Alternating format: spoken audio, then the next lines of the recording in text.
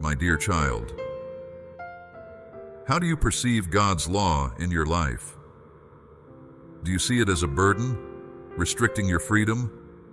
Or do you view it as a source of wisdom and guidance?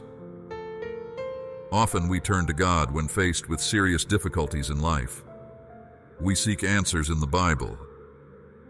Through studying God's Word and inner reflection, we begin to see the law not as chains, but as guidance to wisdom and prosperity. Gradually, we realize that obeying the law leads to peace and harmony in relationships, success in work, and inner tranquility. Through God's Word, we find a source of wisdom and direction for our lives. Share this video with those dear to you. Each person you share this message with may gain new understanding and grace in their life. Amen.